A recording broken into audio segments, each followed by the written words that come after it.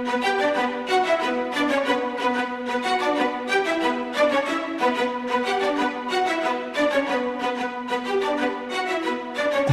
Network presents Football Time. Hey, and welcome to the Football Time Show. We're here to get into our NFL Week 3 recap and review with our man Achilles Rain. I know he's pumped up after a big Week 3 for his Rams.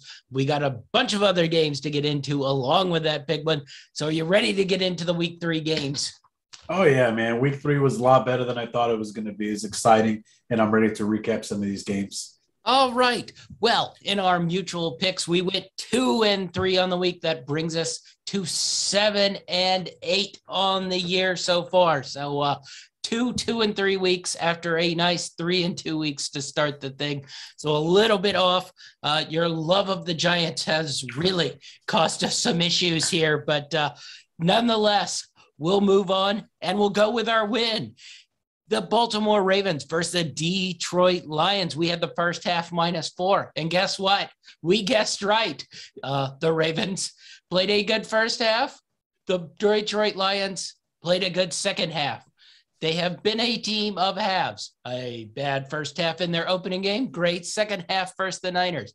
Versus the Green Bay Packers, the Detroit Lions played a great first half, a bad second half, and in this one, they did not play a great first half. The Ravens would have gotten a much bigger lead if Marquise Brown had caught 2 touchdown passes that he literally dropped.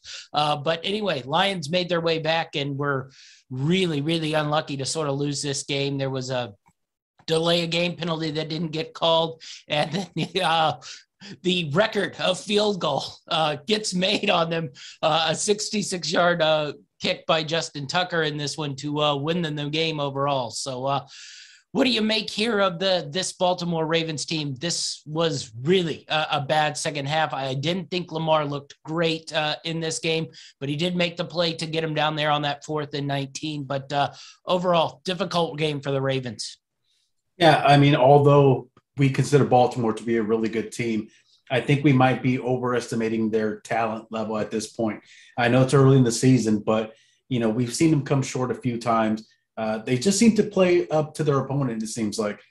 On the other side of the ball, I do want to say that Detroit, even though they impressed me the first couple of weeks, I feel like this was their most complete game. I know it's very low scoring, but it was also the first time that they held the team below 20 points. So I think there's a lot of upside for both teams, but ultimately I think the big star of the show here is Tucker with that record-setting field goal to win the game.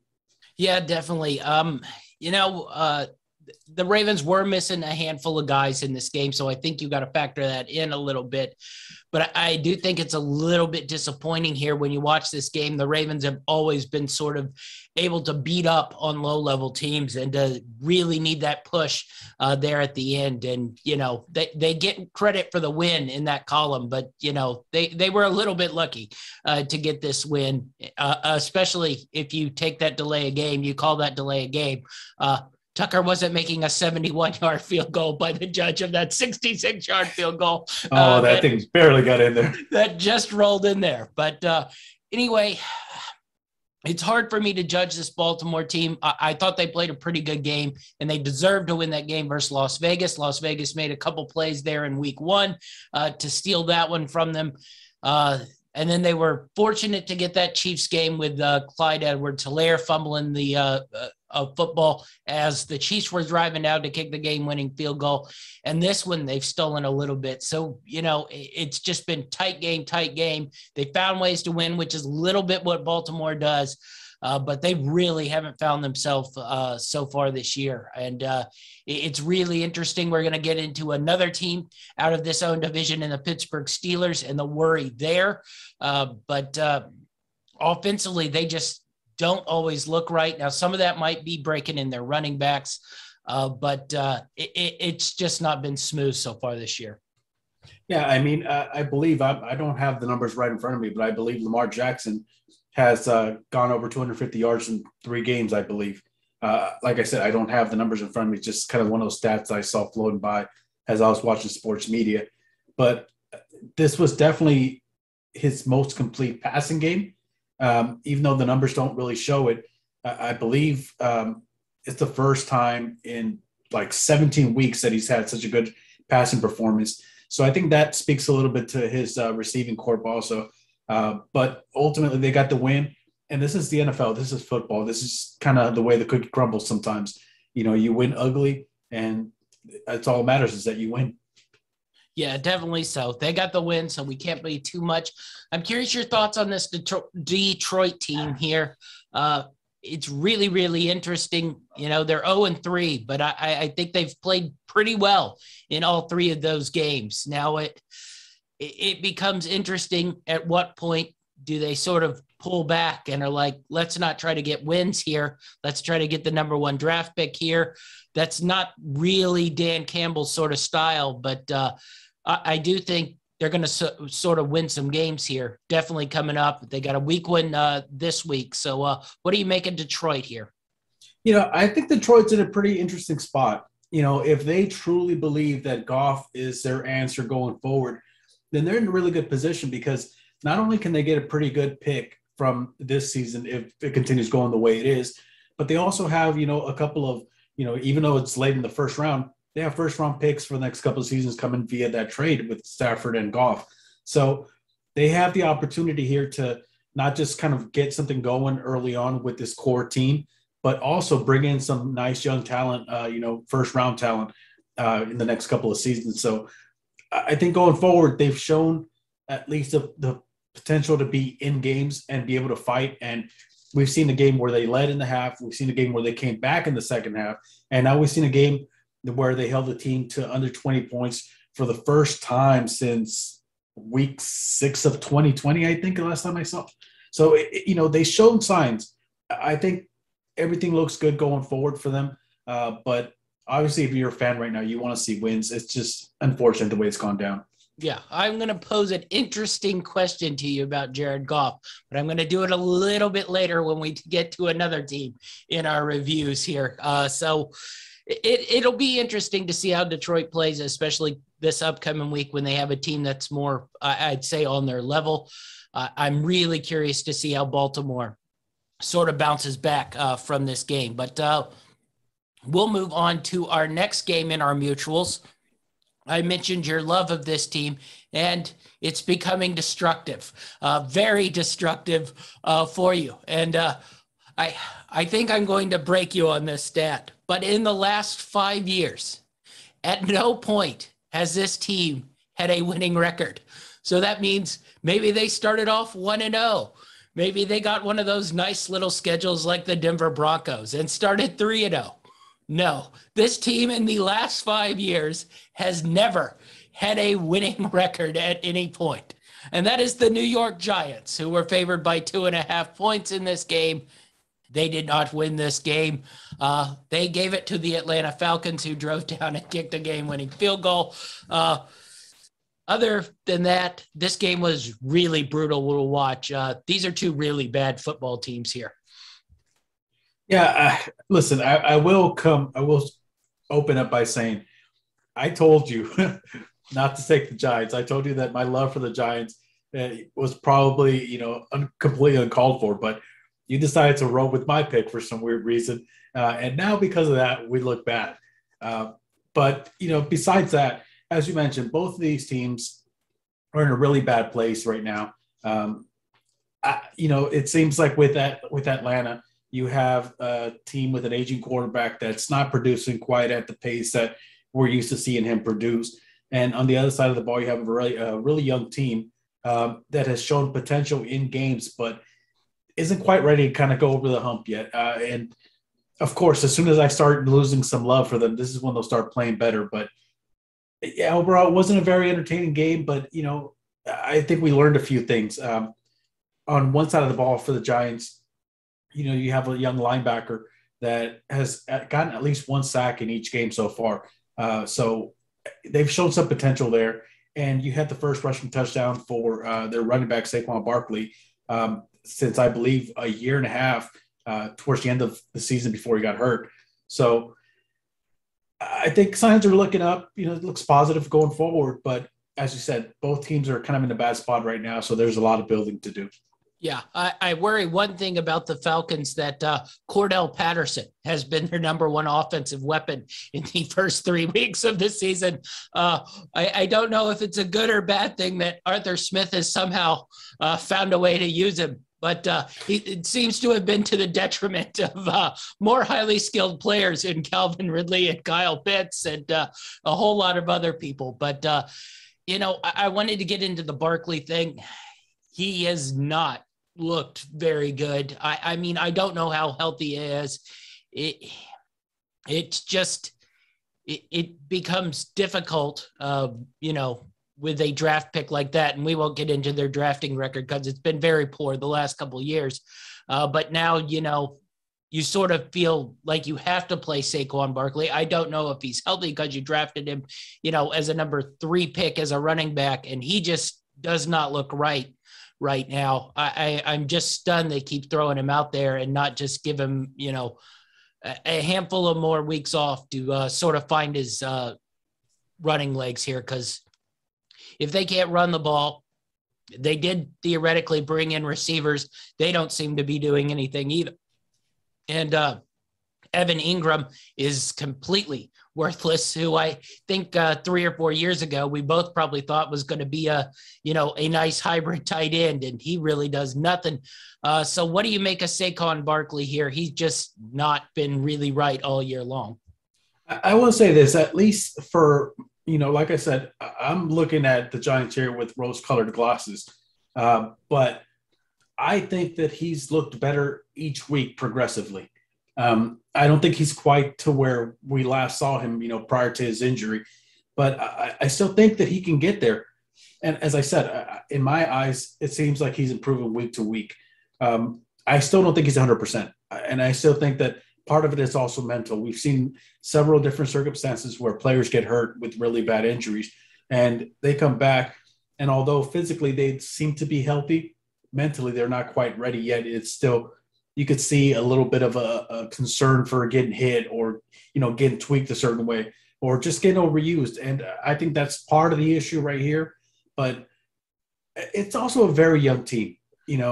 I think that they're going to be better, but we're going to have to wait till later on in the season to actually see the effects of this team playing together as a whole unit for an entire season. I don't think that they're going to get there anytime soon. But as I stated before, I've seen glimpses from just about every facet on this team that lead me to believe that at some point they're going to be a decent team. All right. Well, we'll move on to another team that is not decent right now, at least on one side of the ball. Now, I will say Pittsburgh did have a handful of their defensive guys sitting. But anyway, this game wasn't even really close. The Bengals won 24-10. We can get into the Bengals a little bit here. I watched a lot of this game. I didn't even feel like the Bengals played all that well. And that's how disturbing this is. I think we have to get into this Pittsburgh Steelers offense. I brought it up a little bit last week, and Ben Roethlisberger can no longer play football. It was highly disturbing what he looked like. They can't get the ball deep. And then this week they were trying to get the ball deep, and those passes are nowhere close. It might as well just be me and you out there launching deep passes because they're nowhere near receivers. It's just really, really bad right now on the offensive side of the thing for the Pittsburgh Steelers. What'd you make of this game? It really disturbed me how sort of bad the Bengals played and yet dominated this game. Now, for the record, as bad as Big Ben looks, 99.9% sure that he could still outthrow me, and not even close. It's by a few yards. But yes, but it might take him 5 minutes to wind up and throw the ball. That's the thing. He's got to get time. It's confusing when you watch this Pittsburgh team. I know that first week they looked really good, especially on defense. Offensively, they just haven't been the same since, I believe, halfway through last season when they really started slowing down. When I write down my notes for each particular game, I do like a little quick catchphrase or something. And one of the first things that I put is Big Ben is falling down. And it's only because he's been sacked at least 2 times in 3 straight games. Now, he's an aging quarterback who's had a lot of issues with health throughout his career. He's been hurt several times. When this is your guy, this is the guy you're going to roll with, you have to protect him. He's not the Big Ben that we used to see, and the guy who can, shake off tacklers. You need a whole gang of tacklers to bring him down. It's not him anymore. He's aging, he's hurting, and he's losing some of his physical skill set. With that being said, you notice it as the game was going by, he's overthrowing guys, he's underthrowing guys, he's missing wide open guys. He threw for 53 attempts in this game. Yeah. And it didn't look good. The completions he did have, they really didn't look that great. There was a few that were made by the receivers. Now, also, I don't know if this is a lack of confidence in the quarterback, but the receivers at points seemed like they gave up on certain plays. Even in situations where they should have caught the ball, they drop it. And that doesn't help the confidence of the team. So I think they have a lot of issues going forward, but I think they become more obvious to us when that defense is playing bad. This was the first time in 76 games that the Steelers did not have a sack on defense. I have to admit, I was wrong.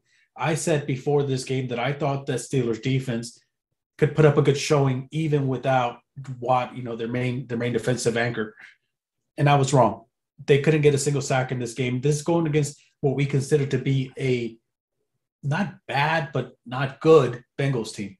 So I think that they have a host of issues going on right now. And probably the main one's going to be health. But if they can get healthy on defense, they can cover up some of the issues that they have on offense. Yeah. I just worry that they can't, because they aren't going to be able to protect Ben all year long. And I don't even know if that would do any good from what I saw. I mentioned it last week. I know it probably is very difficult to bench someone who has won numerous Super Bowls, has led your team to numerous wins. And even more so when your backup quarterback is Dwayne Haskins. But if they want to win this year, now, if they're just playing out the string this year, and then Ben retires, it is what it is, or they're just waiting for him to get hurt, which inevitably he will, from what I've seen. But if they want to win games, he can't be the quarterback of this team with the way that offensive line is. They just need someone younger and fresher. It's not an insult. It's just Ben is sort of, he's shot, he's done, and he's not going to be able to win them games anymore. And this is where I wanted to bring this up to you. Why wouldn't Pittsburgh, I know this is not the NBA and teams don't do this, but there is technically a trade deadline. Why wouldn't they try to make a trade for someone like Jared Goff, who's sitting in a, worthless situation for the Detroit Lions? I doubt he's their quarterback of the future. So why don't they go after somebody like that? If they want to win and you put Jared Goff in this situation, I think that raises Pittsburgh's ceiling from 6-win team to probably a 10-11 win team, just right there. See, I think that I understand your argument there, but I don't see the gap between Big Ben and Goff to be all that wide. And I'll tell you why. I think the biggest issue for Goff has always been pressure. When you can pressure him, he makes mistakes. He gets jumpy, he gets finicky, and he starts making mistakes. You look at this Pittsburgh offense, and right now their biggest issue is the offensive line. They just can't protect the quarterback. Part of it has to do with the fact, as you said, Big Ben's an aging guy, so he's not as mobile. But Goff isn't the most mobile guy either. He kind of tends to stand there like a statue. So you're going to have the same issues where the quarterback's getting pressured. At least with Big Ben, you know what you're getting, in terms of like the his mental state when he's under pressure. Goff, he's shown, so many different opportunities where he could make a play, but he gets too finicky or he gets too worried about the pressure coming at him in his face, and he makes mistakes. So I don't think that the gap, just based off where the offensive line sits, is all that wide right now between those two guys. So I understand just writing out what now, if you could make a trade, and you're getting Goff for a lot cheaper than, potentially he would be worth, then it would make sense. But as it sits right now, I don't think that the talent gap is wide enough to make a move like that. All right. I figure if the Steelers want to do something, and they strike me as a franchise who doesn't really go into rebuilding mode all that much or that often, it doesn't even have to be like somebody like Goff. And I'm not saying they need to go out there and try to make a move to get Aaron Rodgers, because that's not going to happen. But I think if you just get some of those mid-tier quarterbacks that, are not in the future of some teams, Gardner Minshew, Sam Darnold probably would have been a much better decision in the offseason, but it seems like Goff would be one of the ones that would be available, because I doubt, Detroit really has any ties to him long term. And if they could get off that money, which probably is the main reason why Pittsburgh could not pull something like that off, why not go after him? I think it raises your ceiling at least a little bit, just because he's a little bit fresher. He's not going to win a 40 race, but he can at least move around in that pocket a little bit better than Ben can. His throws come out a little bit quicker than Ben's can. I think it just would give a little bit more spark and life to that Pittsburgh offense. I think that's all they need, a little bit of spark and life. And I think that can change this offensive team for Pittsburgh here, because they got skill position guys. Now, as much as I agree with you, I will say this. The Steelers seem to be one of the franchises that puts a lot of emphasis in loyalty. Just don't go get Nick Foles. That it seems like the Steelers franchise puts a lot of emphasis on loyalty, and that's probably one of the reasons why they're still sticking with, Big Ben. And I don't know. It seems like they're on the right track. They've got the skill position players. Harris, he's had 60 touches plus this season so far, which is the most of the 3 games for a rookie running back. Now, that being said, they haven't all been on the ground, which is part of the problem. I think you have to have a more balanced team, but especially with an aging quarterback, you got to balance and run a little bit more. A lot of his touches are coming in pass situations, so that's not something you want to see. But I understand where you're coming from. But really quickly, before we move on from this game, I do want to give a shout out to Jamar Chase, who seems to be developing into a really good deep threat. Going into the season, he's looking really good, and I thought we had to give him a little bit of props before we move on. Yeah, I was going to switch to Cincinnati side of things. This is 2 wins. I watched them. They aren't all that good a team, but 2 wins. What do you think the ceiling is here for this Bengals team? I still don't see it much over about 5-6 wins here. No, I think I would have to see. I would have to see this going for a few more weeks against more competitive teams in order for me to become a believer. I think that right now this is a good team win. It's good for team morale and team chemistry, but that's about it. You beat a divisional opponent, which, as I always say, divisional games tend to be really close and can be upsets. So I think it's a good team win, and you learn from this and you move on. There's still a lot of building that they have to do there, but I'm sure they feel good, coming out of this one. Yeah. All right. We'll move on to our next win in the sheet, and the big win for you. The Los Angeles Rams +1 versus the Tampa Bay Bucks. We got that win. Nice win for the Rams here, 34-24. I thought they really dominated this game, and dominated sort of how I thought they would. I thought Tampa Bay's offense would regress a little bit here because they were actually coming up against a defense, unlike the first couple of weeks in the season. I've sort of liked how this Rams offense has worked a little bit. I still think it's a little bit one-sided Cooper Cup. They haven't seemed to be able to get Robert Woods all that involved as much as I thought they would, or Higbee for that matter. I thought Higbee would be much better after an open week. He's sort of been invisible a little bit in the next 2 games, but the offense seems to be running pretty smoothly. I thought this was the best the defense has looked so far this year. A little bit probably of that has to do with the Tampa Bay Buccaneers can't run the ball at all so far this year. But I thought really impressive overall game by the Rams here. Yeah, this is the one game that I sat down and watched completely from beginning to end. I had to later watch highlights for the afternoon games because I did not change the channel. Obviously I'm a big Ram fan, and when my team's on game of the week, I'm probably going to leave it on that channel. That being said, I thought Tampa Bay did a pretty good job showing up. I know that the expectations were really high, and as you stated before, a lot of it had to do with the fact that they won their first 2 games, but those 2 games were up against opponents that either had no defense or had poor offense.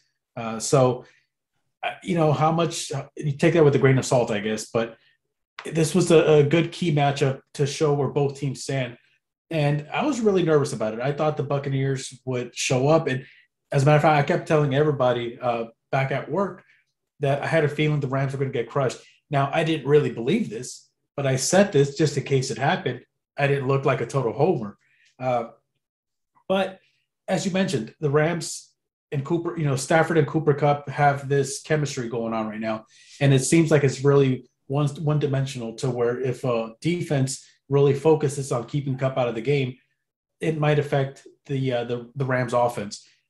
But I do have to say, I noticed some good things from Higbee. Deshaun Jackson got in this game, and there were a few opportunities he had to score big touchdowns. So that's also a plus. It seems like now you have a deep threat. It's going to open things up in the middle for guys like Cooper Kupp. Or the 3 weeks that his hamstrings stay alive. Listen, 3 weeks, it might be all we need. So we'll take it. I thought the biggest concern here was the running attack for the Rams. Their defense showed up. I will say I didn't think the defense was playing all that well the first couple of weeks, and defense played really well this particular week. I think they were really pumped up about the opponent, so that has something to do with it. But the running back is the biggest concern for me. I thought that Sonny looked good at times. He looks good once he gets going. To me, he's kind of like a big rig truck. He's going to start off really slow. He's not going to get you those really sports car type of cuts. But once he gets going, he's hard to stop. He's going to break tackles. He's going to push you a couple extra yards.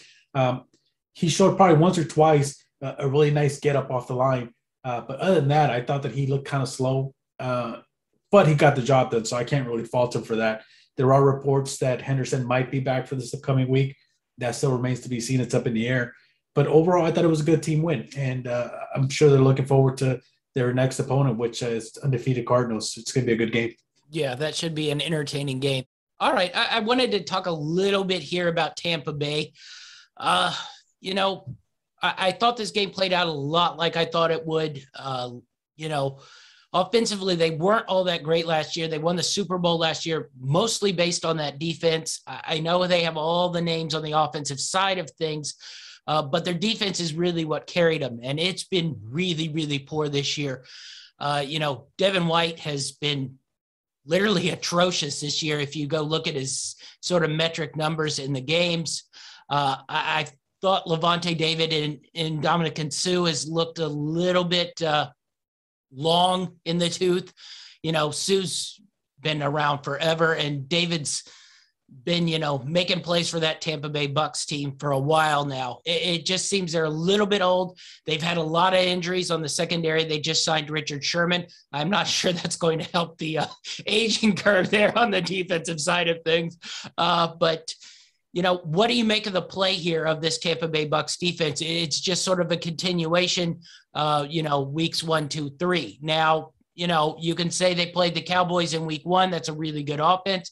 In week 3, they played the Rams. That's a really good offense. The Falcons one probably a little bit more disturbing from what we saw this last week and in week 1. We'll get into that Philly game next up. But what do you make here of this Tampa Bay Bucks defense here? As you stated, a lot of people would really like to look at this Bucs offense and kind of assume that this is the reason why they won the Super Bowl. But realistically, it was because of that defense. That defense was really shutting people down. I believe this was the first loss for Tampa Bay since week 12 of last season. So it was, and it's because of that defense. That defense was playing stout. They were really good, and they do have a lot of big names on defense. But I think that their defensive scheme has been kind of figured out a little bit. And not to say that they're going to be stopped, but I think that it's been figured out enough to where you can at least game plan, to where you're going to shift your protection to which side of the ball you're going to throw to on third down and things of that sort. I think that's the biggest issue. I think that one of the problems in the NFL is that, teams every year tend to get better. They get better and better because they draft guys, they pick up guys at free agency. Tampa Bay, as good as they were last season, it's the same team. Whereas in every other NFL team, even if they were worse than Tampa Bay, they've gotten better. So I think there's something to be said about that. You got a whole year of film on the way this team as a whole kind of, puts a game out there. So there's so many different factors that are going to go into it. I think they're going to get better as the season progresses, as they kind of start getting into more of a rhythm. But with that being said, I think it is a little worrisome that the first two games of the week you went up against what would be considered mediocre opponents, either on offense or defense. In the first game where you went up against a team that a lot of people consider to be a good team in the Rams, and they gave you fits. So it's probably something to be concerned about going forward. But again, the season's still pretty early, so there's still a lot of games to be played. Yeah, it's something to keep your eye on a little bit. I still sort of think these teams are a little bit in preseason mode here in week 3 of the season.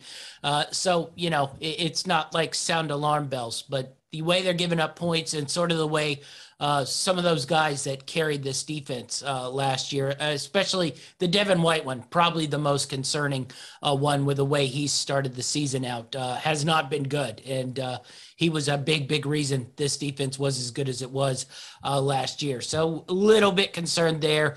Offense did what I thought it was. It sort of finds ways to get points here and there, but it's sort of a mediocre offense, I think, especially with the running game even worse than it was last year. So I think that offense always will sort of somewhat struggle when they come up against defenses like that. It's probably just more of a question if that defense can find itself and sort of wreak havoc versus offenses like the Rams in these future games coming up versus big teams. All right, our last game on the sheet was a big loss, and I got a little nervous on Sunday, and I will say this didn't actually make it into our mutuals 50-on-5 bets because the spread went down to 3. I did not take it on our Friday recording of the said show, and I was not going to take the Eagles at +3. Especially with everybody in the world for some reason betting on them. So technically it was a mutuals 50-on-4 last week. But anyway, we did say it nonetheless on the show. And I apologize to anyone who bet on the Eagles in this game because they were pretty much whipped from the start of the game to the end of the game, 41-21. That makes it sound even closer than it actually was. The Cowboys were all over them on the offensive side of things. I think we started to see where this real Philly team is defensively, erase everything you saw in that Falcons game, sort of pick up what we've seen the last 2 weeks versus the Niners and versus the Cowboys here. This defense is going to struggle. Offensively, it once again did not look good. And this Dallas defense, if you can't look good versus it, you might have some problems coming up ahead. I will say that it was a little surprising, especially after the first 2 weeks. I kind of assumed that Philly would offensively at least kind of get their motor going. Didn't quite work out for them. I did say on our Friday show, on our pick show, that this game was going to be contingent on a lot of things, but the main thing was going to be that pass rush. If that Philly pass rush could affect the Cowboys offensive line enough and get some pressure on Prescott, that they could be in this game. And it seems like that was really the issue. They couldn't get pressure on him. And even when they did, he was able to kind of scramble out and find an open receiver. Offensively, the Cowboys look good. They look as good as we assume they're going to be. But I think the biggest question mark here was that Eagles offense, because as you said, if you can't look good offensively against this Cowboys defense, then there's probably some worry there, something to worry about. I don't know if it's the quarterback situation. I don't know if it's a wide receiver situation, but there's definitely some concerns here. I think Philly's going to be one of those teams that's going to be really hard to gauge, at least for the rest of this half of the season. We're going to have a hard time deciding which Philly team we're going to get, whether it's going to be that pass rush Philly team that keeps their offense in games, or that offense that just doesn't show up even against poor defenses. So it's going to be really confusing going forward. But good win for the Cowboys, especially against a divisional opponent. Yeah, definitely so. Thought the Cowboys looked pretty good. Zeke found a little bit of form this week. Finally, Pollard continued to play well. I will ask you this question. I noticed it last week. I saw it again a little bit this week, the play of Dak Prescott. It's not bad by any means, but this team doesn't look quite as explosive, on the offensive side of things, receiver wise, and him making big passes and plays down the stretch. Now, some of that, might just be they're changing offensive schemes to protect him a little bit better. They got up in this game big, so there might not be as big a reason for that. But in week one, they threw all over the place on the Tampa Bay Bucks. And then in week two, they really ran the ball a ton against the Chargers with Zeke and with Pollard. Ton of carries, didn't really let Dak open up, and it was a little bit more the same here. Now, that being said, they've won those two games that they sort of ran the ball a lot in and lost technically the Tampa Bay game. Now, all three of these games, two of them could have gone either which way. So, that's being that. I'm just wondered if you're a little bit worried about Dak, or you just think they've sort of schemed it a little bit where they're going to try to run the ball a little bit more in these games and maybe not expose the defense quite as much. Well, I mean, if you're Dallas, if you're any team, for that matter in the NFL, you want to have some sort of balance. Good balance leads to unpredictability on the offensive side of the ball, which leads to the opposing defense having a hard time game planning against what you're going to do. Amari Cooper, I think, is the reason why this offense doesn't look as explosive as it did last season. He's slowed down a lot. We haven't seen much of him through the first 3 weeks compared to the first 3 weeks of last season. And as you mentioned, their wins have been more balanced, a little run heavier than normal. But I think that's a good thing going forward. If you don't have to rely so much on Prescott, if you take some of the pressure off of him and give him the ability to kind of, hand it off to Elliott, I think it's better going forward. It's going to create a healthier offense. It's going to create less pressure in your offensive line, which could in turn keep him healthier for longer. This team has the type of offense that'll keep him in games. Defensively is where they have their struggles. So if they can kind of keep a good balance where they can control the clock, have good clock management, then I think they're going to be okay going forward. But I do understand why some people would be concerned when you look at just the numbers. But I think that the lack of offense through the air is probably a good thing for this team. Yeah, I sort of picked up on it a little bit. He did do a good job of finding his tight ends in this game. They just, from looking at them from game one of the season where they pretty much threw on every down versus Tampa Bay and were trying to hit big plays, into the last two games, it seemed a little bit more cautious and conservative. I don't know if that's a game plan sort of thing or a Dak Prescott sort of thing. We'll probably find out a little bit more, but let's switch to Philly a little bit here. I thought Jalen Hurts looked pretty bad again this week off of a bad set versus San Francisco. I can sort of understand the San Francisco thing. I don't quite understand if you're having bad games versus the Cowboys sort of thing, though. But what do you make of this Eagles offense? Good, bad, just sort of ugly. I like their skill position, guys. That's why I'm just wondering if they have the right guy at quarterback here. Yeah, I mean, listen, so far the first 2 weeks, he's shown up. he was one of the leading rushers for quarterback. That being said, this week he looked really bad. And it wasn't so much – I think a part of it was, as I mentioned with the Cowboys, is balance on offense.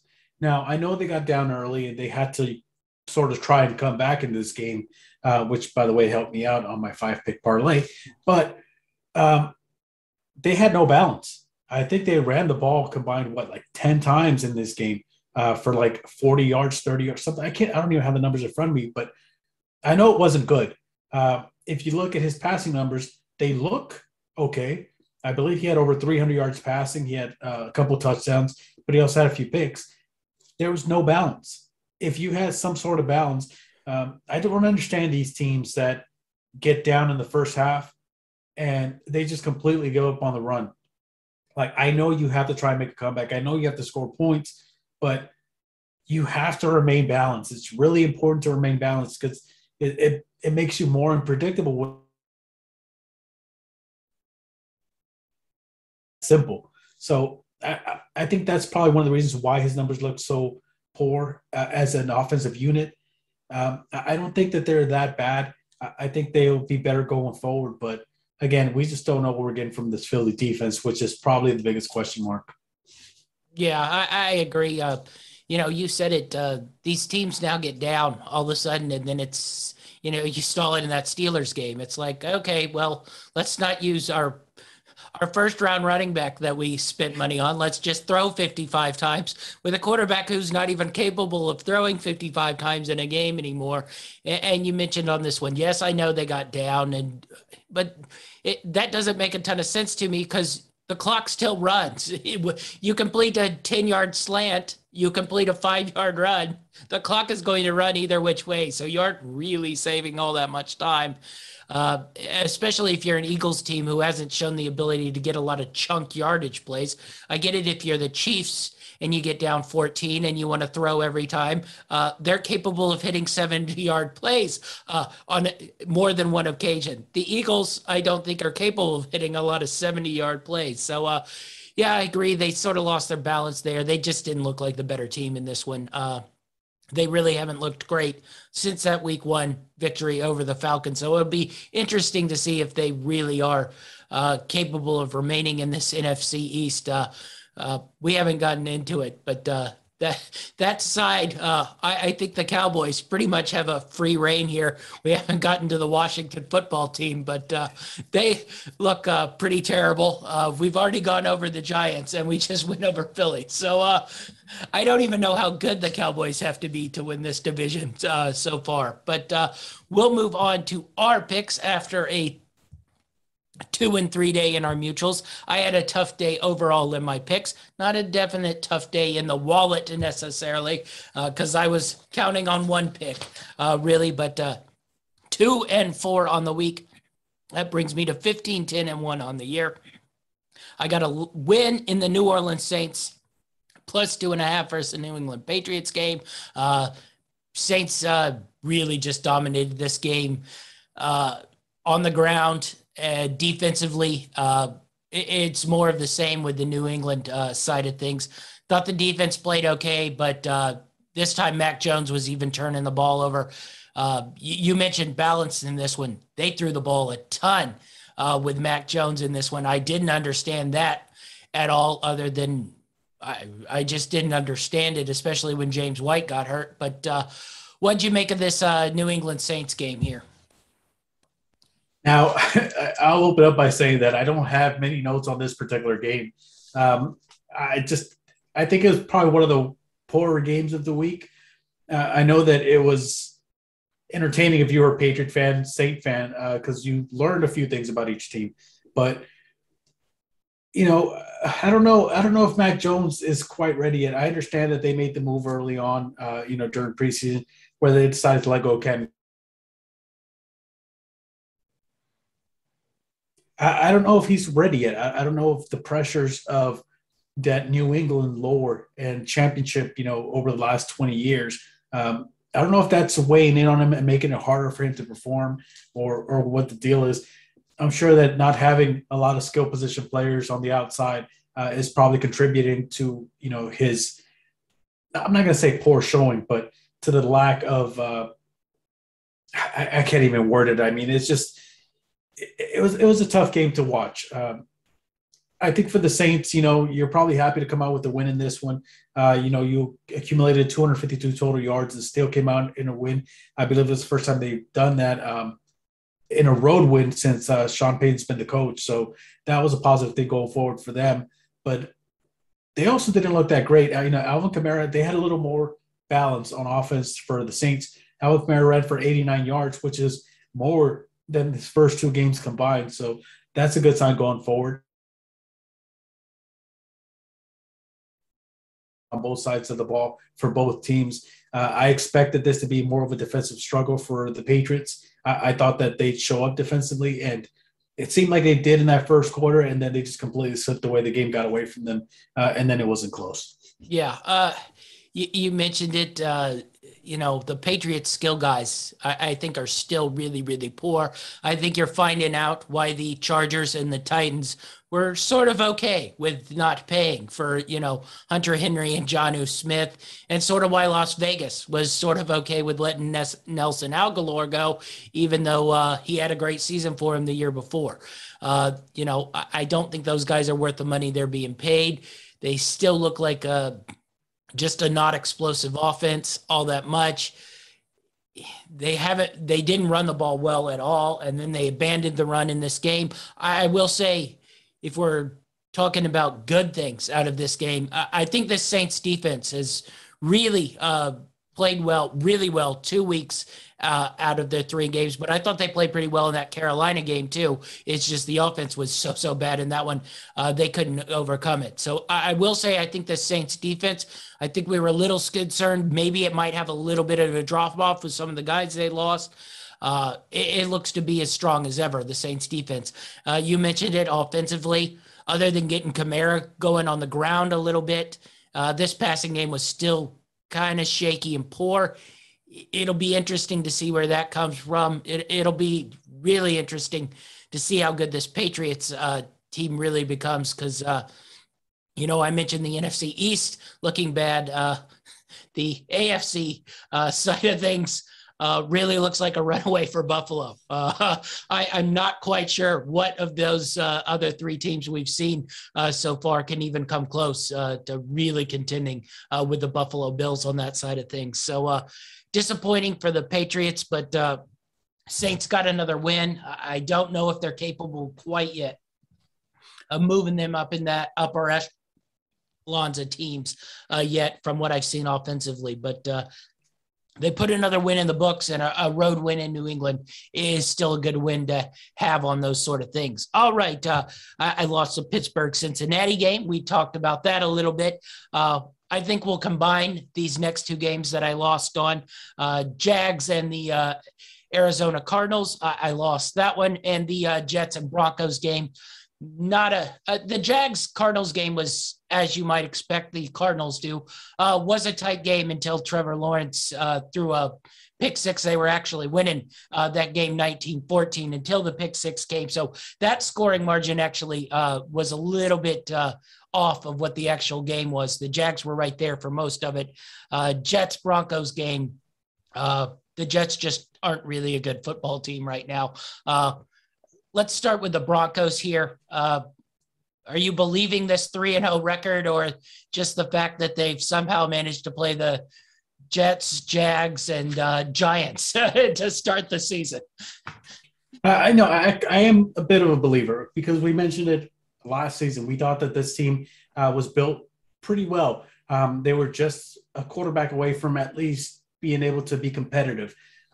With that being said, they've got a really hot start, starting off 3-0. And as you mentioned, it was against some pretty bad teams, but, that doesn't matter at the end of the day. What matters is wins. And currently right now they are in first place in their division. So I think they'll take that either way.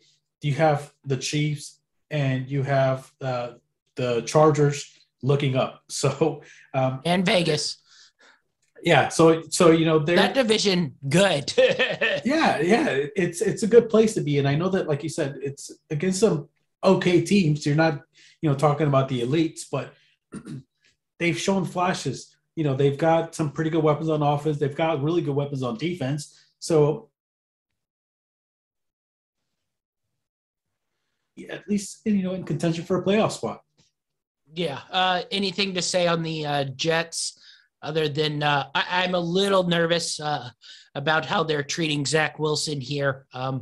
We'll get into some other bad decisions about teaching quarterbacks things, but I didn't like the comment that Saleh came out with in his press conference. I don't know what's wrong. On Wednesday and Thursday in practice, he looks great. And I'm like, well, yes, that's it's the practice. NFL. I'm glad he looks great in shorts and he's playing your second string defense. Maybe not call 400 billion passes and have him throwing deep balls the whole game versus really good defenses. I will say that too. The Jets, you flip it sort of around. The Broncos have probably played the easiest schedule. The Jets have played, probably three of the toughest defenses in the league in Carolina, the Patriots, and the Broncos. So, that's really a tough start. So anything on the Jets much other than they're not a very good football team right now? When I'm looking at my notes, I have 3 notes for this game, and they're all Jets related. One, the Jets have lost 12 straight games when trailing at halftime.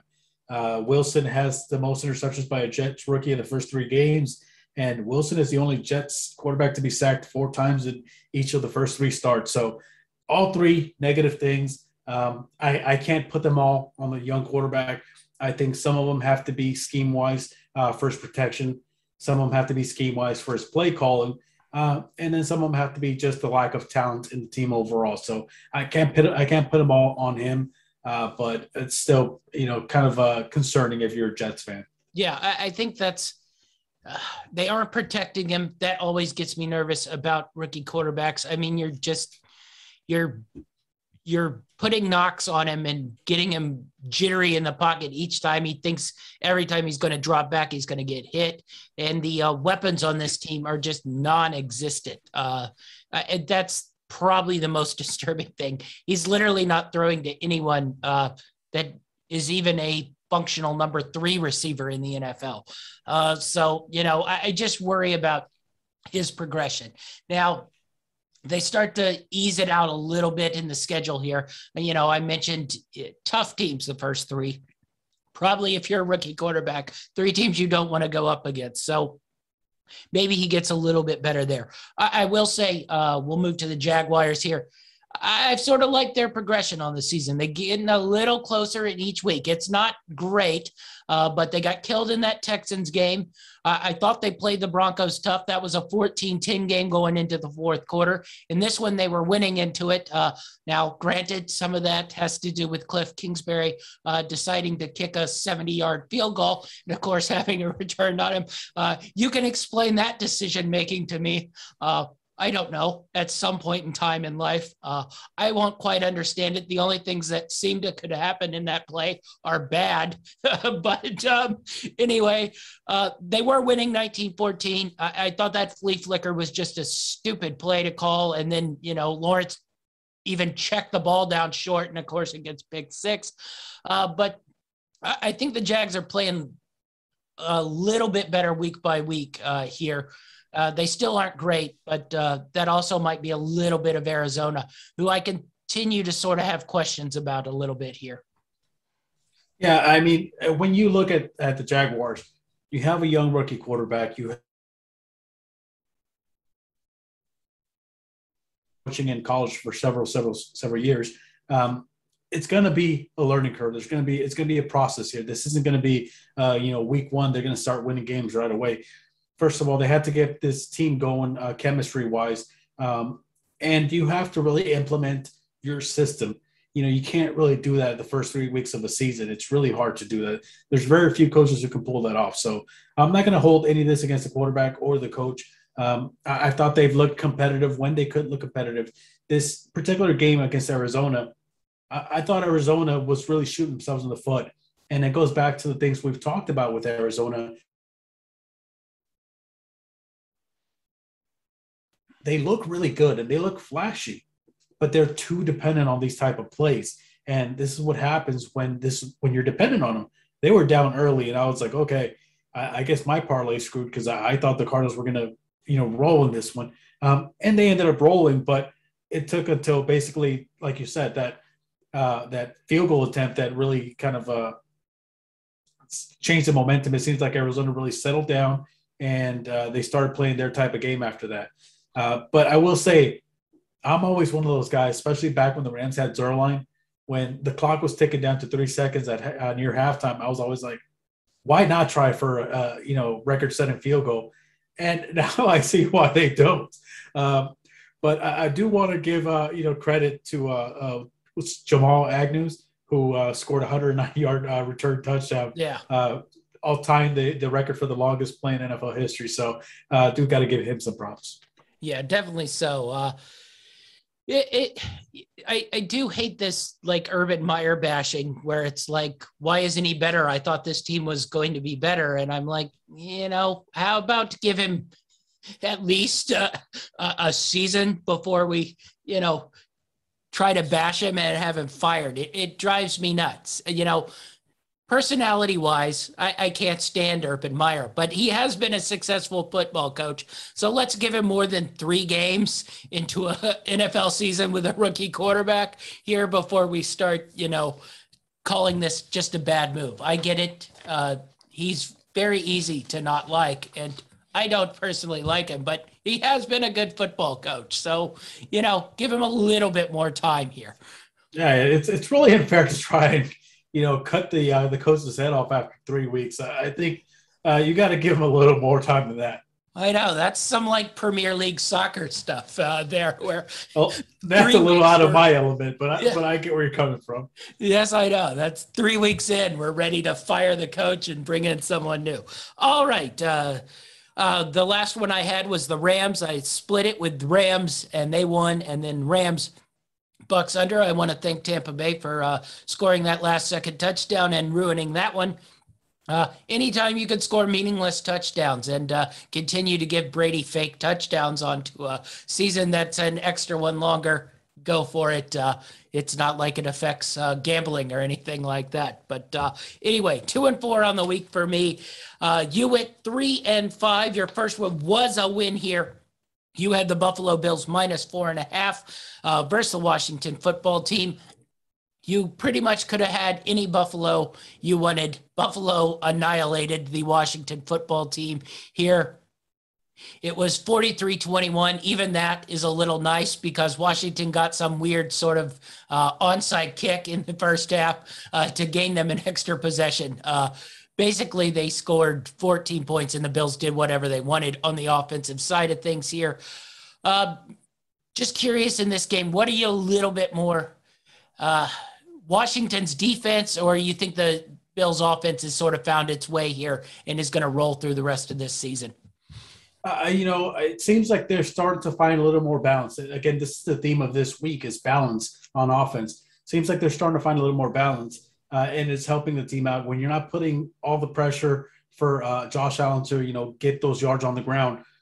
It kind of frees him up to perform better through the air.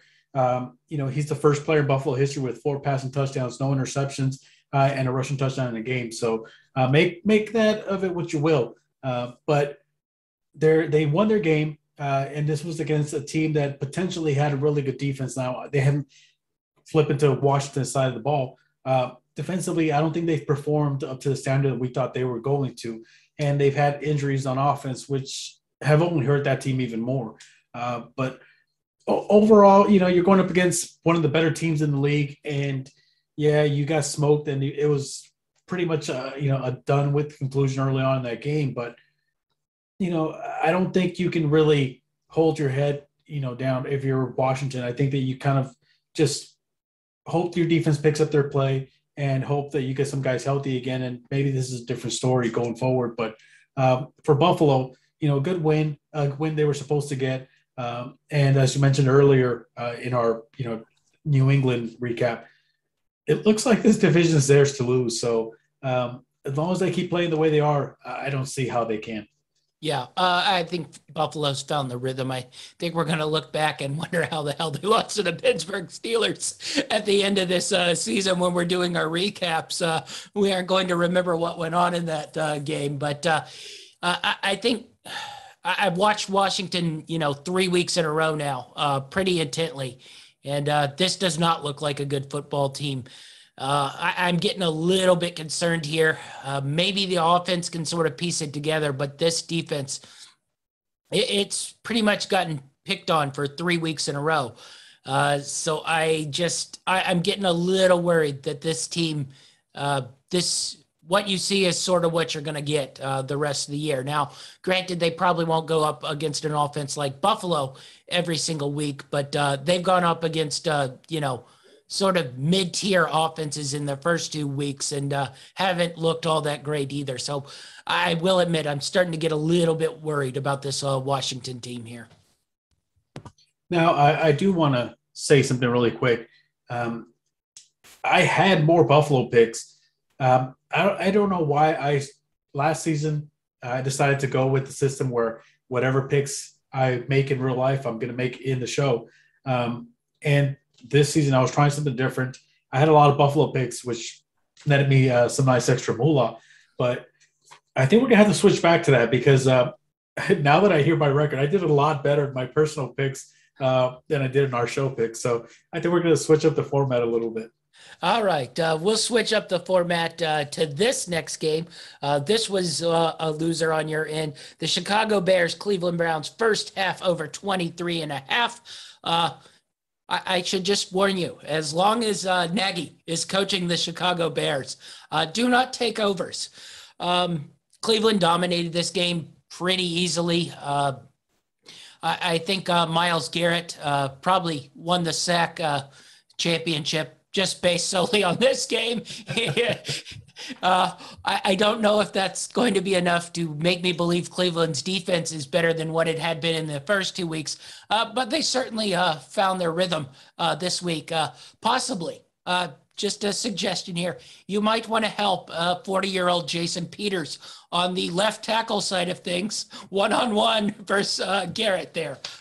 He might not have the spring in his legs to stay with someone like that. That's a bit of an understatement. I don't know if Nagy picked up on that. Apparently he didn't because Garrett was running fast in the whole game. But Cleveland dominated this game pretty easy. Hard to really gauge anything off Cleveland in this one. Really just sort of a lopsided, terrible game. Yeah, I mean, here are some of my stats. Now, I did hear, though, that Kirk Cousins, quarterback of the Minnesota Vikings, divisional rival of the Chicago Bears, I did hear he had one quote for the score of this game, and it was directed at Bears fans, and it was, "You like that?" Because it seems like everyone was clamoring for Justin Fields to come on, as the starting quarterback, and you got a total of 1 net yard. Now, he had 68 passing yards for the game, but with all the sacks he took and the losses of yards, 1 net yard. I think it was really concerning if you're a Bears fan that this is the type of product that you're putting on the field. And I will talk about Matt Nagy a little later on in the show, hint, hint. But the Browns dominated. They came out, they took care of business. We thought they would win this game. They were a much better team. I did think that the possibility of having young quarterback Justin Fields there might have kind of pumped up, the Bears into showing some sort of offense because they haven't been completely dead. We saw week 1 against the Ram team. They were led by, Dalton at that time. The Bears didn't look horrible. They looked like they could be adequate. They looked like they could perform and keep up with most teams. Now it's a different story when you have a quarterback who, for one, is not being protected. Part of it, you can't put all the blame on him. I know that his performance looks really bad, but you can't put all the blocking, play calling, just the whole team performance as a whole. I think this is one that you crumple up, throw it in the trash, and you move on to next week because it was a really bad performance. Yeah, I'm going to say something sort of okay about Nagy, and then I'm going to crush him here. Okay. He sort of said Fields isn't ready. And we saw why. He's not ready. He watches him in practice every day. He knows that he's not ready, especially with this offensive line. So he warned everybody. This is why you play Andy Dalton, because Andy Dalton knows how to go on different reads, knows how to shift protections so he doesn't get murdered by Myles Garrett 75 times a game. He knows how to pretty much ignore said coach and shift a running back over there to chip Myles Garrett so Jason Peters isn't one-on-one. This is why you play Andy Dalton and not Fields. That would be the nice thing I'm going to say about Nagy. Now I'm not going to say nice things. If the Bears want Fields to be any sort of quarterback, they need to get rid of Nagy now. They need to get rid of Ryan Pace now. I would not let them anywhere near trying to bring a quarterback into this functional season. I would put them far, far away. He already ruined Mitch Trubisky, so why are you going to let him ruin somebody else? It's clear he does not have any clue how to set up an offense for any type of quarterback. I guess we give him some credit for Mahomes, but I think we're going to give Patrick Mahomes and Andy Reid a lot of that credit.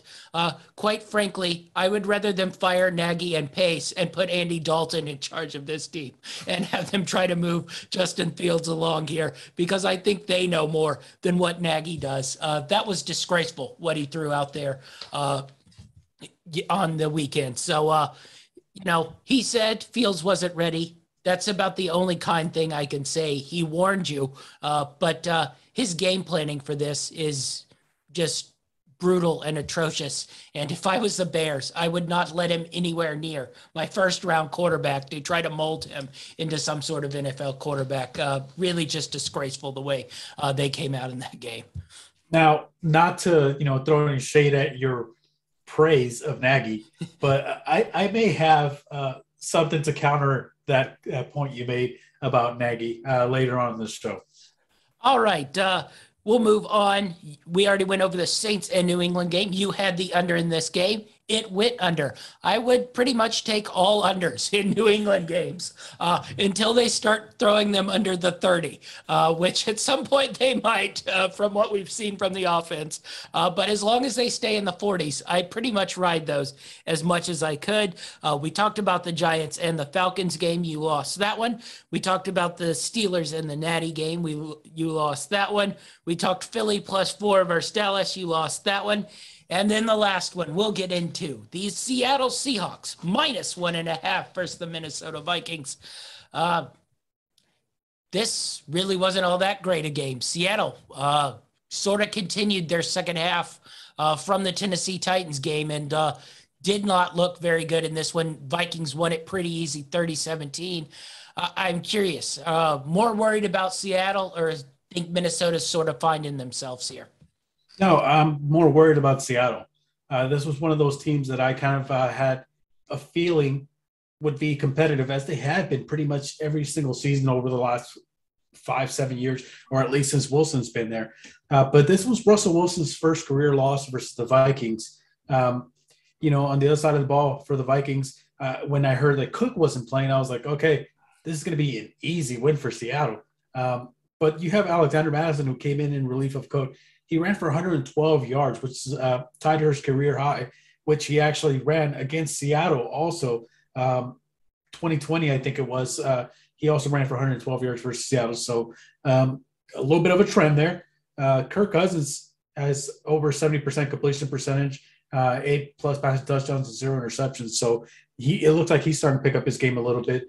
And young receiver Jefferson, fastest Vikings player to reach 100+ receptions. So, they have a lot of good things going forward, but I think the main storyline here is the Seattle Seahawks, a team that a lot of us predict to be a dark horse and a contender in the NFC West, a really tough division. And they just don't seem to be playing up to that standard right now.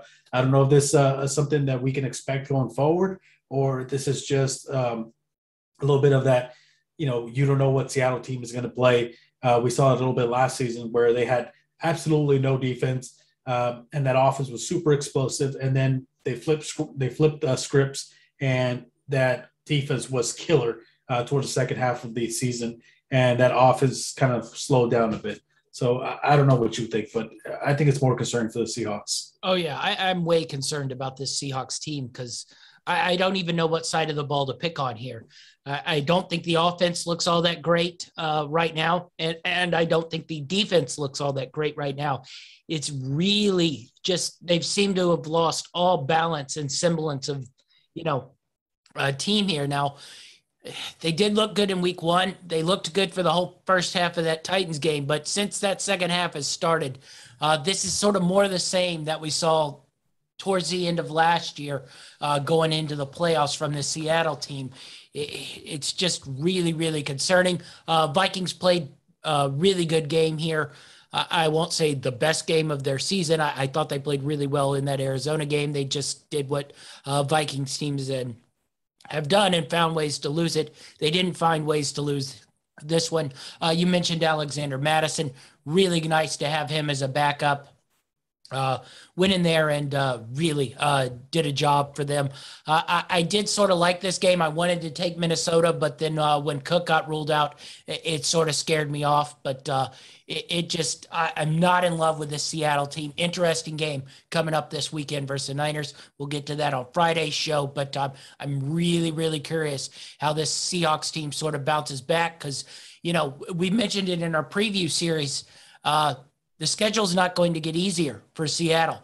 And, these kind of games versus Minnesota are ones they're going to have to win because they're going to San Francisco next week. San Francisco can't really afford to lose that game after what we got in the Green Bay game. We'll get to that one in a second. And then, they still have to play the Rams twice. They still have to play the Cardinals twice. It's just really, I'm concerned about the Seahawks here. And I'm a little bit concerned about Russell Wilson too. We saw a little bit of it in that second half last year where he wasn't playing all that great. And, I haven't thought he's played excellent so far to start this year as well. Yeah, I mean, and I think it's kind of a recurring theme with a lot of these teams, like the Steelers and the Patriots. And we're so used to these teams being great that we're kind of bankrolling them off of that. We're used to Seattle teams being great, and because of that, we are expecting great things from this team, even though it's not the same team. Now, you look at the standings; they're 1-2 now. You have the Rams and the Cardinals both sitting at 3-0. Both of them are playing against each other this upcoming week. So one of those two teams is going to be 4-0. The other one's going to be 3-1. So Seattle can't really afford another loss, especially against a tough divisional rival in the 49ers. So next week's going to be really important for them. I think it's going to be interesting. Obviously, we'll get into it on Friday, but it's this upcoming week's going to be really important just based off the slow start from Seattle. Yeah, definitely so. All right, we'll move in the game that we had no action on. The Indianapolis Colts went to the Tennessee Titans. Carson Wentz did play in this game, but, it's sort of more the same for the Colts right now. They're 0-3. They seem just good enough to play these games tight, but they don't seem good enough right now to win football games. Tennessee looked, sort of hot and cold. Brown got hurt. Julio Jones didn't play in that second half. I don't know what you make of this game other than I think the AFC South is really, really bad. I think Tennessee has a clear way to win this unless the Colts get healthy, but I'm not sure I trust any team in this division unless Tyrod Taylor makes a miracle recovery, because I think the best thing I've seen so far is the Houston Texans for 1.5 games when Tyrod was healthy. Yeah, I mean, you pretty much hit the nail on the head. This division, although we've kind of expected it to be either an offensive powerhouse or a defensive powerhouse based off the way the Colts played last season, we haven't seen much of either. Now, the Colts haven't been horrible on offense. Yeah. The Colts haven't been horrible on offense. They just haven't been as good on defense as we expected. I think the Colts' biggest issue right now is the fact that 80-90% of their offense is generated through their running backs. And as of right now, it hasn't been all that great. For Tennessee's side of the ball, defensively, they looked a little bit better this week. But again, this was against a hurt quarterback who a lot of us assumed was probably going to be out. And as I mentioned, a team that their main weapons on offense are the running backs. So still not too excited about that Tennessee defense. Now you have the injuries on the offense side of the ball, which are a little concerning. But I do think the positive side here is Derrick Henry. Through 3 games, he's tallied up 353 rushing yards, which ties the most for, through the first 3 games of the season for him. They're 20-0, the Titans are, when Henry has over 24 touches. So I think this probably opens up the possibility for them to become a more run-oriented team, which is realistically when they're better. It's when they rely on Derrick Henry. And, we mentioned a little bit during the offseason, is it possible that he's lost a step? It's possible, but he looks good so far. And if he keeps playing this way, then I think the Titans are going to be dangerous offensively. But again, balance on offense is so important for this team just because of how poor that defense plays. Yeah, definitely so. We'll go to our next game. I think this was probably the most entertaining game on the day. The Chargers and the Chiefs. Chargers come away with a win in Arrowhead, 30-24. Sort of more the same from the Chiefs. But I think this is the poorest I've sort of seen Patrick Mahomes play. I thought the defense for the Chiefs actually played a little bit better than they had. But this is the first time where I've seen that Chiefs offense sort of turn the ball over. Teams seem to be really, really making the Chiefs sort of go dink and dunk the whole way through, playing real. I mean, there's 2 deep coverage, and then they're playing 2 deep coverage where they just aren't going to let Tyreek Hill sort of expose them. So I thought the Chiefs had a good defensive game plan, force those turnovers. Offensively, they look really, really good. If they could find a way to sort of knock out bad penalties in situations where they score offensive touchdowns or hit huge plays, they'd probably be even better. But I think that's just ingrained into Chargers DNA from, I don't know, since the start of time, apparently. But what'd you make of this game? I thought there was a lot of positives to look, especially on the Charger side of the ball. You go back to last season, and 14 of 18 starts have been decided by 1 possession for the Chargers. We saw it a lot last season where they were in games, but as you said, silly mistakes with penalties caused them so many different games. They would be a completely different team if it weren't for those penalties. A lot of this has to do with the fact that they're a very young team. So there's still the possibility of being able to grow out of that. Kansas City has lost 2 straight games for the first time since week 5 and 6 of 2019. Patrick Mahomes, his 3rd quarter interception was, his 4th quarter interception was his 3rd interception over the last couple games. So a little bit of concern there. We mentioned it, in our preview show that the Chiefs, or at least I brought it up, that the Chiefs, although they're a great team, they have a lot of really good players. They are kind of Cardinal-esque in the sense that they've made so many beautiful plays happen, so many great plays happen, that are very flashy, that they've become dependent on these plays. And when they don't work out, you have scenarios like this where they lose tight games. I go to that interception he threw to Mahomes through when he was looking off to the right, and he kind of did a no-look pass, and it went straight to the hands of the tight end, but they bounced off his hands, and it turned into a turnover. Little things like that accumulate in a game, and you have this type of outcome. I think that I wouldn't be too concerned if I was the Chiefs, but defensively, I would be concerned because even though they looked a little bit better, they haven't looked good. And if you go up against a powerhouse offense, you're probably going to have these type of games. So I'd definitely be a little concerned. Yeah, you answered sort of the main question I was going to ask you. How much concern do you have for these Chiefs? It's been, mainstream media's number one. Are the Chiefs done? They aren't winning the division right now, blah, blah, blah. I'm not all that concerned about the Chiefs right now. It took a Ravens a minor miracle to win that game. And then this game, the Chargers were so scared to give Patrick Mahomes the ball back. They basically went for it on a 4th and 9 instead of kicking a field goal to win the game. And then they basically tried to run out the clock to 0 before scoring a touchdown. They didn't quite do that. They did get the interception off Mahomes when he tried to win it back. But, I do think the Chiefs are a little bit weaker than they've been. I think it's interesting that they are bringing in Josh Gordon to try to fill probably that Sammy Watkins role. Whether he can stay healthy is probably not the right word, but clean and get through a year would be, interesting to see. And for that matter, he hasn't played in so long. I don't even know if he's still a good receiver, but it's interesting to see if they can fill that void. I'm not too worried about the Chiefs, but I'm curious if you are. Yeah, like I said, I'm not too worried. I'm more worried defensively because defensively they've given up so many points this season and even going to last season.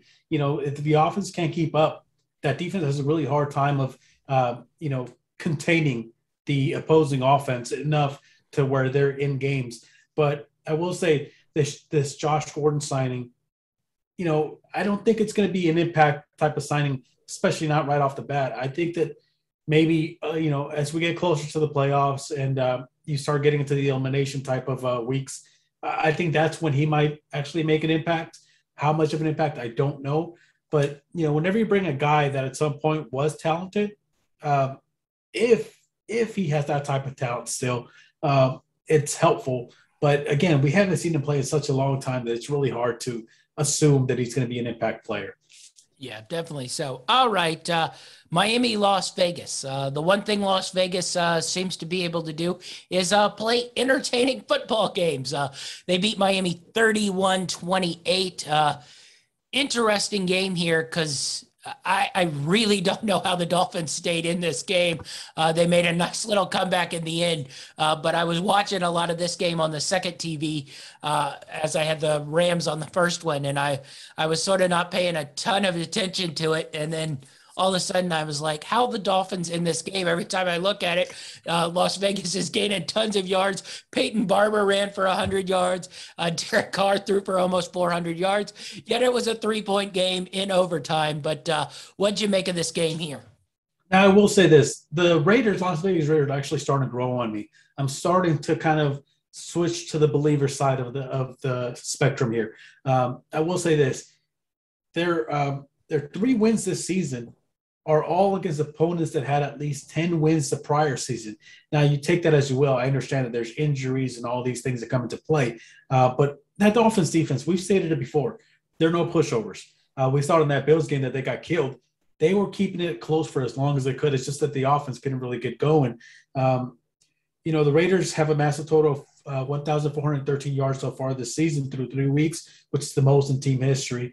The Raiders, this is their first 3-0 start since 2002, I think, when they lost in the Super Bowl. Not saying they're going to make the Super Bowl, but that's just a little stat to keep in mind here. And Jalen Waddle, this was a little crazy when I was looking at this. He had 12 receptions, I believe, for 58 yards. I believe this was the fewest receptions by somebody who had over 10 receptions in a game in like 20 years or something like that. I can't remember the actual numbers, but entertaining game. And kudos to the Dolphins for keeping it entertaining because I'm sure a lot of people didn't expect them to be in this game, especially with all the injuries they've been dealing with. Yeah, definitely so. It seems like this might be a year where Miami last year was in a lot of tight, close games, and they seem to find ways to win it. It might be the year where they're in a lot of tight, close games and might find ways to lose it. So it'll be interesting to see how they go. Tua went on the IR, so we're going to get a lot of Jacoby Brissett for the next couple weeks. I don't know how much of a, downgrade that is, but we'll, sort of see how Miami, if they can sort of find their way to win a couple of these games. But Las Vegas continues their streak and continues to play entertaining games. They might make it on TV too, a little bit more often. Yeah, I know they're definitely making it on Red Zone channel for me. So. All right, we'll move on to the last game of the weekend. Another entertaining, great Sunday night football game. Green Bay Packers versus the San Francisco 49ers.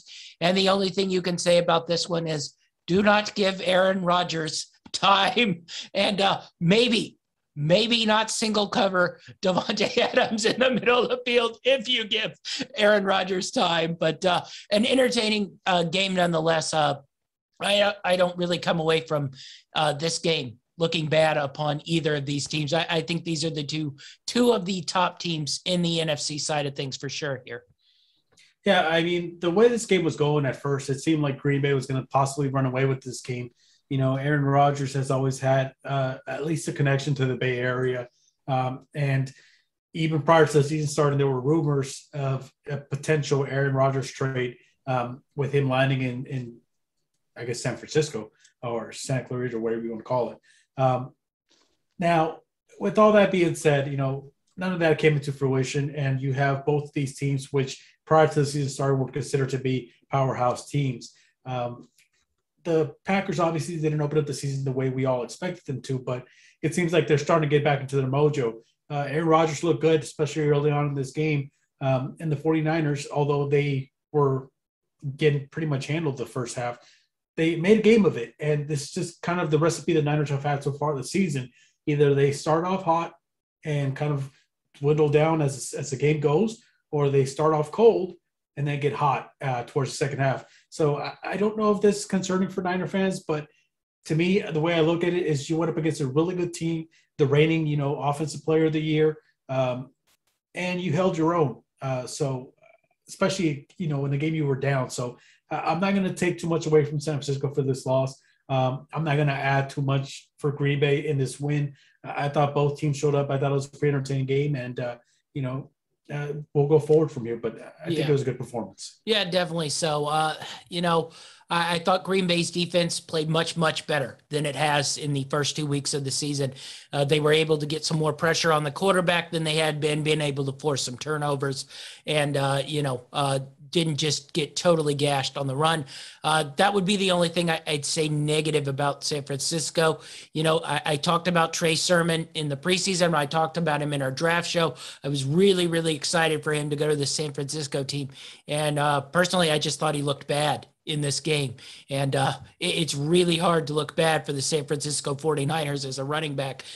You know, so you sort of see why he was a healthy scratch in that week one game. He just doesn't seem to have found his mojo or playing style in this offense. So it'll be interesting to see if a couple of these running backs get healthy for the Niners and if they can sort of refine that running game. They also brought in another guy, a Cincinnati Bengals cast off. I don't know if that's quite the answer, but anyway, I thought the Niners really played well in that second half. You know, if the fullback goes down on the one and they run it in with no time left, they're the winners, and we're probably asking questions about Green Bay. But nonetheless, they left a little bit too much time on the clock, and Green Bay comes away with a nice win there. I think we can all chill out a little bit after the week one no-show. Yeah, definitely. All right, so that wraps us up for our reviews of the week. Now let's get into our best and worst of the week. On the offensive side of things, where are you going for best of the week this week for us, Achilles? Okay, so for best of the week on offense, I'm taking a little bit of an unusual path as I normally do.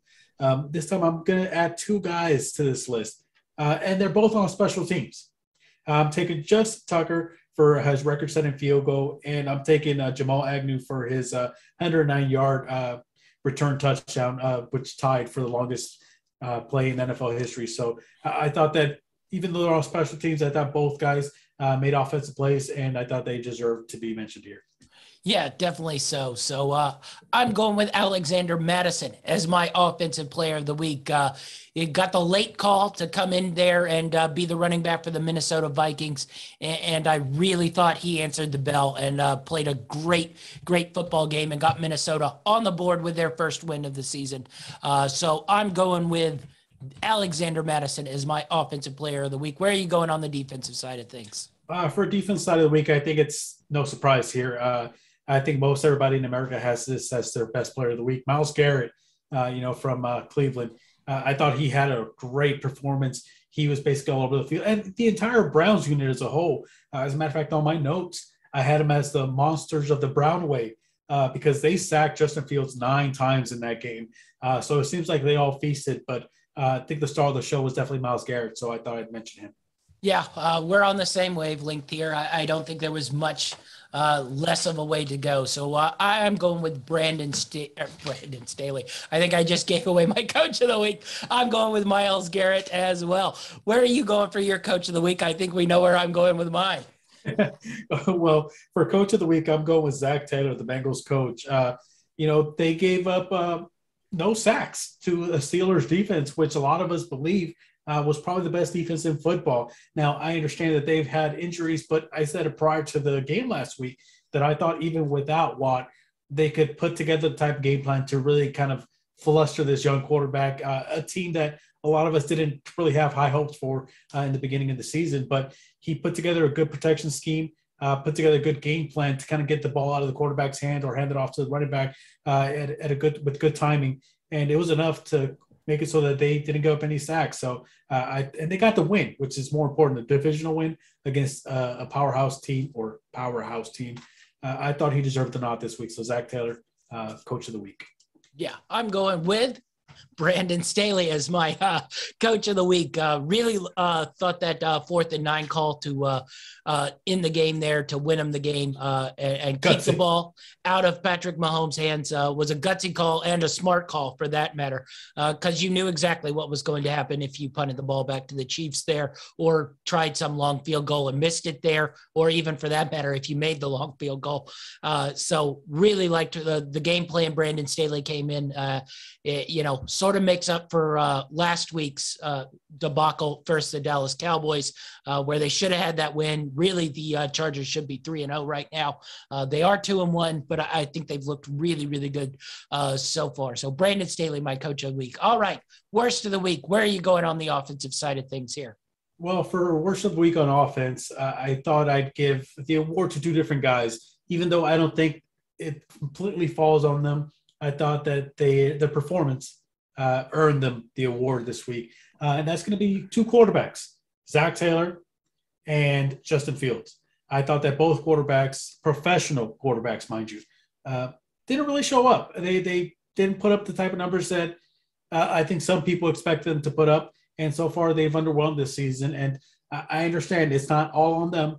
They don't have the weapons and, coaching calls and all these different factors that come into play. But I just thought that for mentioning the particular players in general, I thought these two guys were deserving this week as worst of the week. So Taylor and Fields, worst of the week. Yeah, we're going on the same wavelength here. I'm going with the rookie quarterback trifecta here in Zach Wilson, Justin Fields, and Trevor Lawrence.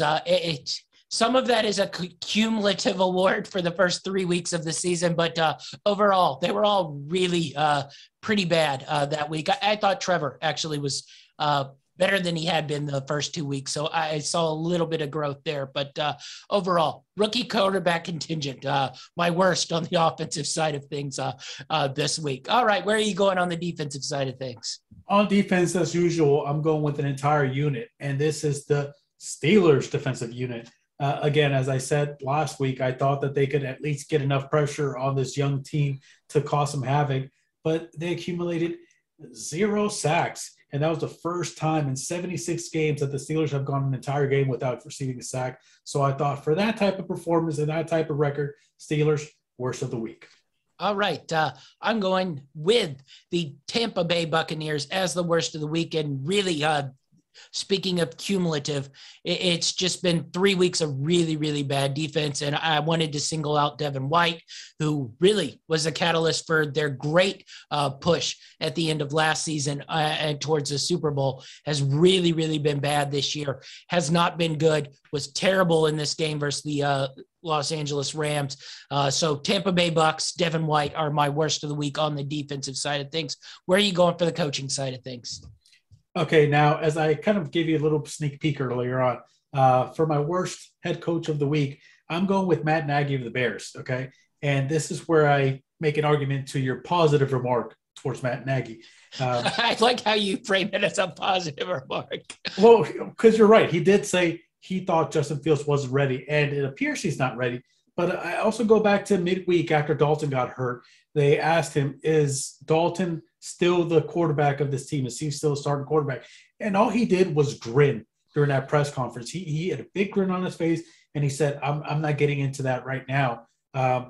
Later on, the PR team had to come out and release a statement saying, Dalton is our starting quarterback if he's healthy. With all that being said, they had 10 rushes for 34 yards. They have weapons on offense. Net passing yard, 68 total passing yards. I think that a lot of that has to do with the scheme that the coach put together. So I thought he was definitely deserving this week. You don't put a young quarterback back there with no blocking scheme. You don't put him out there with that type of game plan and basically set him up to fail. So Matt Nagy, worst of the week for coach. Yeah, he's just on my worst of the week all time. You can pretty much guarantee he's the worst of the week every time he hits the sideline. So I'm going to go a little bit deeper and not pick on his terrible butt who should be fired probably 4 years ago when they hired him. Anyway, with that, Ryan Pace should be out of there too. It's not just him, it's the GM as well. But anyway, I'm going with Pete Carroll. Right now, this Seahawks team seems a little bit lost. And they were looking a little bit lost at the end of last year. They kind of righted the ship the last 3 or 4 games. I thought that Vikings game, they looked really, really poor. They didn't know what they wanted to do offensively. They didn't know what they wanted to do defensively. And it's just not looking like a great team right now.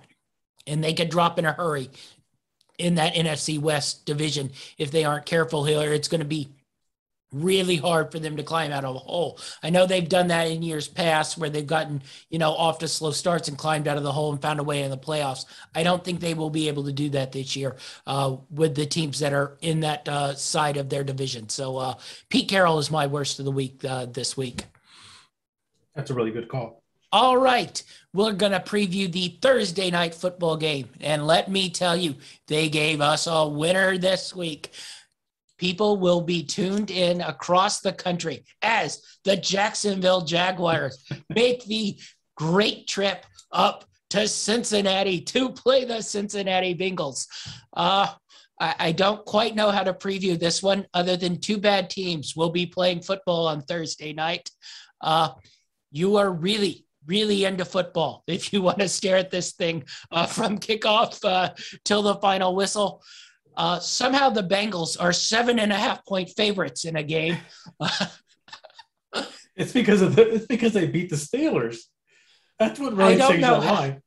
Yes, they did. How anyone is going to be willing to take the Bengals as over a touchdown favorite in a game, I don't know. But what do you make of this one? I think this is going to be a good test with 2 young quarterbacks. You're going up against opposing teams that are beatable. Both the Jaguars and the Bengals are beatable on defense. So I think this is going to be more of a measuring stick to where these young quarterbacks are at now. Obviously, you have Burrow, who's a year the veteran here, but he also missed a good chunk of last season with that injury. And then you have the young, hot, first-round pick with the new, hot – I wouldn't say hot, but the head coach who's coming in to change the game, so to speak. So I think it's going to be a good barometer as far as where both these teams stand. I don't think we can expect too much craziness. I don't understand the spread in particular. I think the Steelers game has a lot to do with it. But, again, I think this is going to be a good measuring stick to where we can expect these teams to go going forward. Yeah. I will say, if you watch Winning Daily on Thursday, there might be some money riding on the Jags breaking their 19-game losing streak in this one. So stay tuned for Winning Daily. Be sure to like and subscribe so you don't miss said Winning Daily for that hot pick of possibly the Jacksonville Jaguars on the money line plus 280. Achilles, where can we find you? As always, you can find me on Twitter at TD Achilles. All right, that's our show. And we're out.